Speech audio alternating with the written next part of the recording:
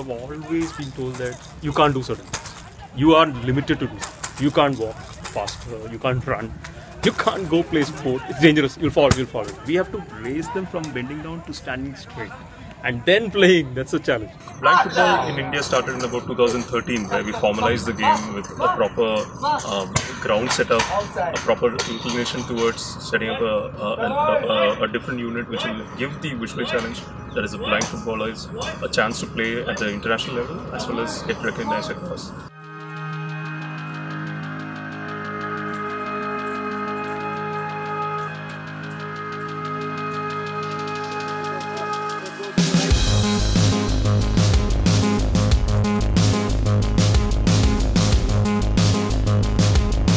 Interestingly, what happened was I had a regular football once, and then a blind person asked me what is that, and then I found out that I stumbled upon this whole game of blind football. Researched on it, found out that there was no professional body in India that was actually taking care of blind football. Took this as a challenge, where we actually started training a group of blind footballers in Kerala. Started with Kerala as a base.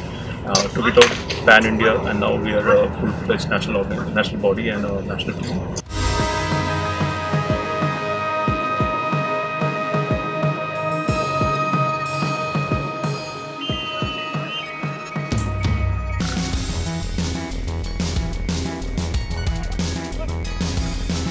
दो 2015 में मैंने team के साथ शुरू किया, जब मैंने NIVH join किया।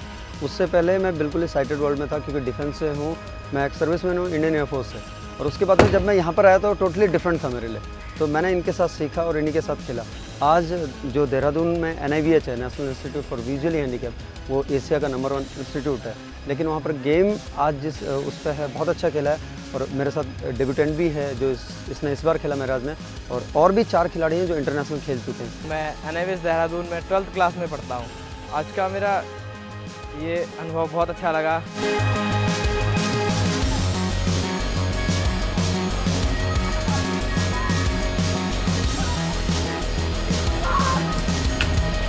I am from the northeast India, from Meghalaya, and today I played for NIVH Dehradun. Now I am in Dehradun, NIVH for COPA, Computer Operation Program Assistant, a course for 1 year.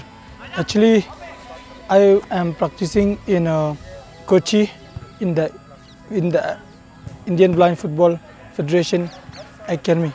So the academy's only aim is to get a world-class blind football team going in India. We've set the roots in Kochi, in Kerala. We want to have more replica academies set up across the country.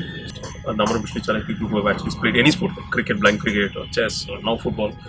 The approach to life itself changes. So they're more independent. Their self-esteem is much more higher. They are more recognized by society. They have more self-respect, and most importantly, they can stand on their own feet. They're economically on their own. So as long as they have a job to subsist and they take care of themselves, the sport completes this whole circle where sport becomes a full rehabilitation process.